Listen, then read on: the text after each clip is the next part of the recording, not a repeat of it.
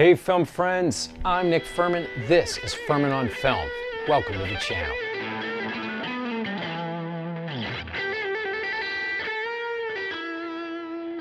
Guys, my head hurts. No, really. See, I'm supposed to be an expert about this stuff. It's on the business card. Critic. And I walked out of Megalopolis and I texted my friends, welp, that's gonna require so much thought to write a review. I mean, utopian future cities and decades-long passion projects, a dude who was probably aiming for a tone like screwball comedy era Ernst Lubitsch, yet landed much closer to Shakespeare, or Ralph Waldo Emerson, or Marcus Aurelius, or Thomas More, or Sappho the poet, or the true life tale of urban planner Robert Moses. Okay. A fever dream, an Art Deco fable, what else can we say? Woof. We've got work to do. Stick around and help me, please. This is Francis Ford Coppola's Megalopolis.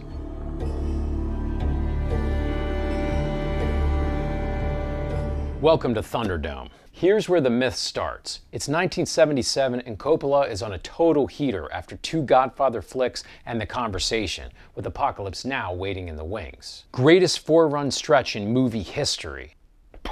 So he thinks to himself, hey, big brain Francis, I want to make a film drawing parallels between the fall of Rome and the decaying present and future of the United States. But no, we're going to actual history and setting the events of the Catalanarian conspiracy of 63 BCE in modern New York City. Only it's basically shot in Atlanta with a ton of green screening. You can look it up, but suffice it to say it's an actual Roman coup attempt involving players named Catalina, Cicero, and Caesar. It takes him 15 to 20 years to even get the thing off the ground. Then 9/11 happens and a few of the plot points hit a little too close to home. Shelved, more gestation in the brain of the maestro. Fast forward to the 10s and maybe we got something going. Then, worldwide pandemic. Wait a little longer. And now, at last, we've got it. 5 decades later, a pretty wondrous and at times beatific piece of performance art that somehow is essential to the whole Coppola canon. A story about an ingenious eccentric with the most optimistic vision of the future since Elmo and Mr. Rogers. Did you catch that word, optimistic?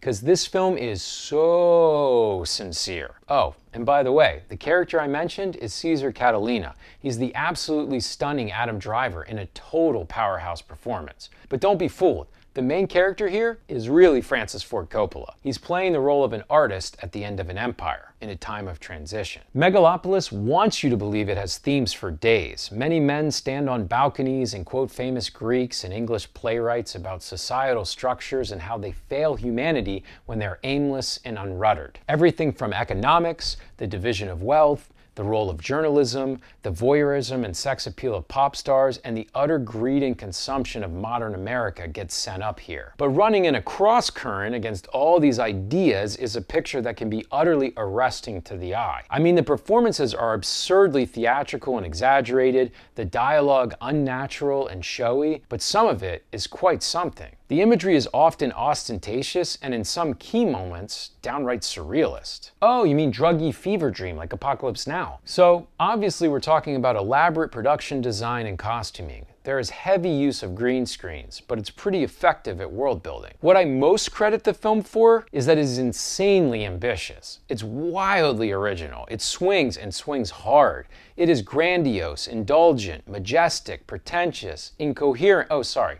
We're on the pros. But some of the biggest flexes from the master here are just legitimately breathtaking. We catch this cab ride, for instance, where you see these statues like the scales of justice come to life and slump and melt, almost like Dali's clocks. Like exhaustion has hit the entire city. And we could say plenty about the centerpiece 30+ minute sequence of a massive wedding party at the Coliseum. Read Madison Square Garden. But whatever you want to make of that drug-addled reverie, you've got to say one thing. Only one dude could have made this. And perhaps that is the very best summary of the strengths of Megalopolis overall.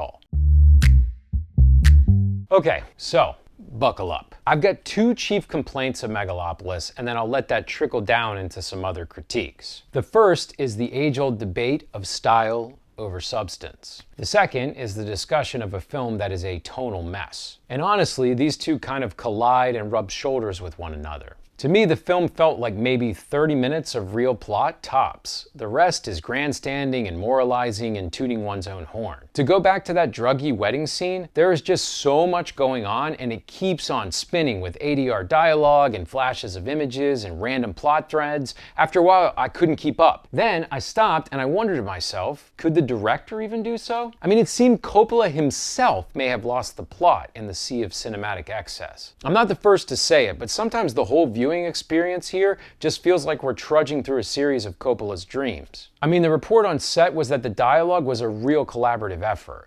Coppola would give a cast member a direction and see where they took the delivery. While this is all well and good, what you end up with is a work where you've got like 12 famous actors in 10 different movies. This is the tonal mess that I'm referring to. I mean, despite being somewhat of a train wreck off camera, it clearly translates to something with juice in the afterburners on screen for Shia LaBeouf. He and Aubrey Plaza are completely hamming it up. I think they're the only ones actually in the screwball comedy Coppola may have once thought that he was making. Driver is stately as the more traditional, interior, brooding male family figure of Coppola's best films.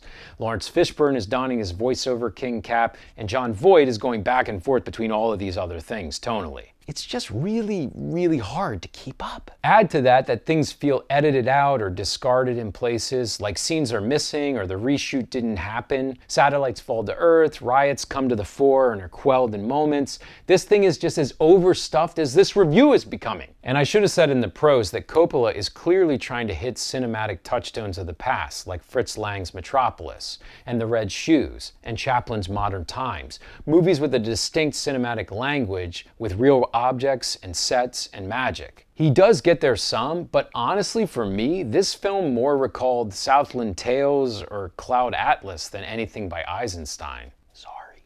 But my biggest con, now you guys got him really warmed up, is I think this wants to be a capital I ideas movie. But does it get there? From my perspective, all of the political contract theory stuff is half-digested philosophy. So we're trotting all these ideas out on building a utopian vision, but there's just really no meat on those bones. It ultimately just becomes a lot of famous people in pretty costumes running around in circles looking for a way to say something, anything profound about the state of our American politics and culture and where we're headed. And to me, this thing just ends with a whimper. I'm probably being unfair because in order to have a real work of lasting genius, you've got to be hubristic and bold and out there. Megalopolis does that. Oh, does it ever. Points for trying, but man, did it fall short for me.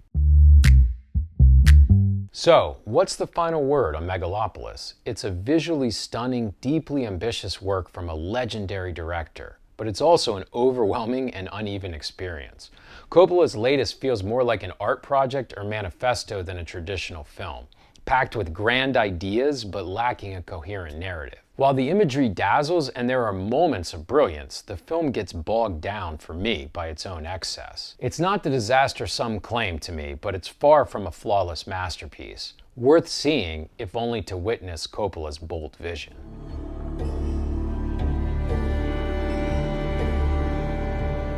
Well, there you have it. The only thing left to discuss is our rating for this picture. FOF gives Megalopolis 2.7 out of 5 stars.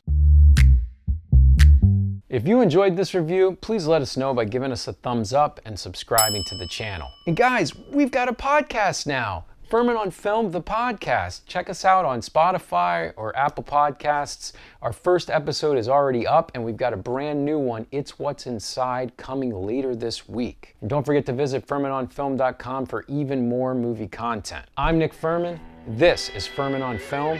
Stay firm, my friends.